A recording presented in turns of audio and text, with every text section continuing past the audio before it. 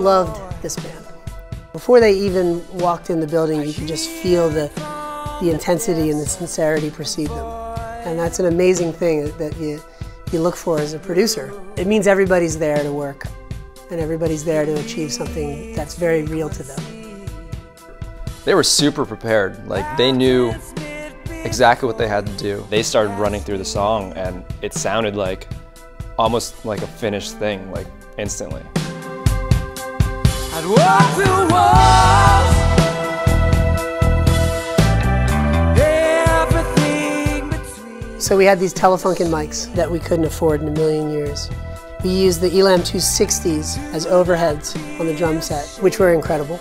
We also used the U47 on the drum room mic, kind of angled towards the drums, maybe 6 feet up in the air, probably around 10 feet back.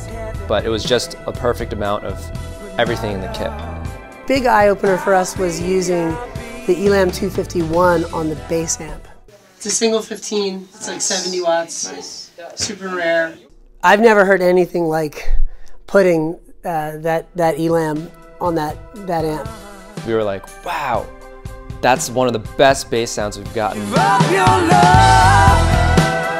Even though it comes in way later in the song, which is a really awesome move on their part. Like, you kind of don't even think about the fact that it isn't there, but the second it drops, it just gets heavy. It gets like humongous.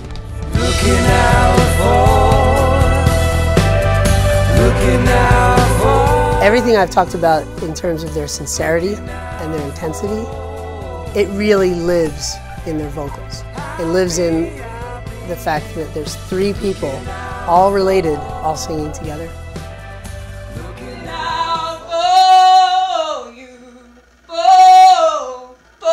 In their demos, we heard moments of that, glimpses of that. We wanted to make sure that we could capture that in this song, and maybe give them some insight as to, you know, how they can capture it from here on out.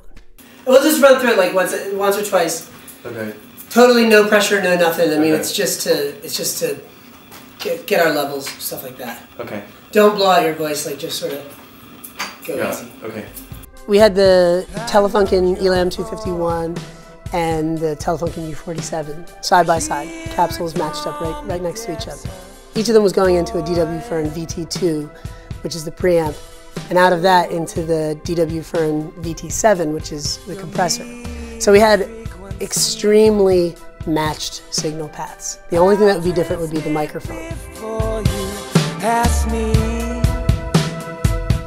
Luke's voice is just really big sounding and really distinct.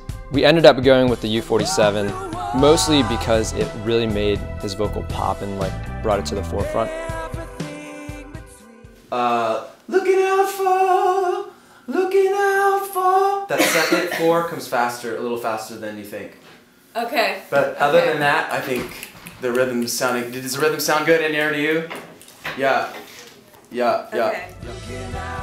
We ended up going with the 251 on the rest of the vocals, just because it put it a little further back in the mix, a little bit further back in the speakers.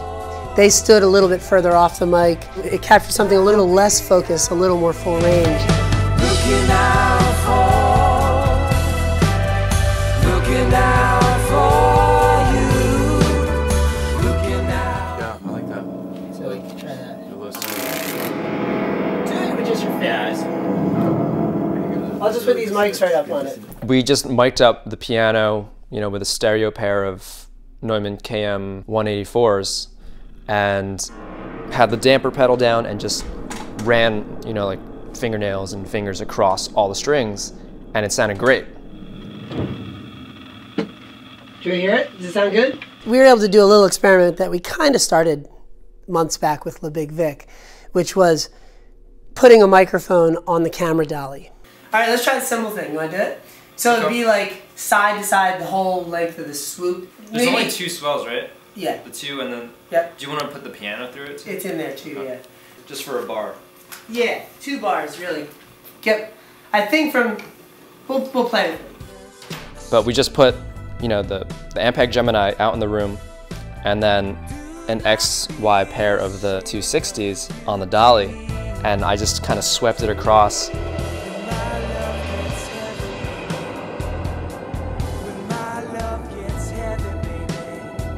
made our reverb sound just sort of swish violently from left to right in the speakers. It's really quite eye-opening.